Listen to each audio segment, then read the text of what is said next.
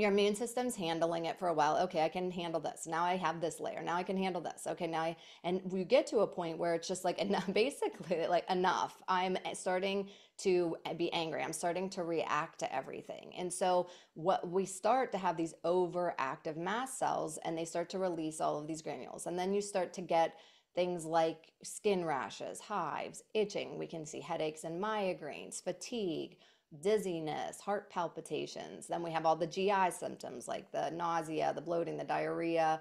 We can have weight changes, brain fog, cognitive problems, neuropathy, tingling, shortness of breath, allergy symptoms. We can see hormonal changes.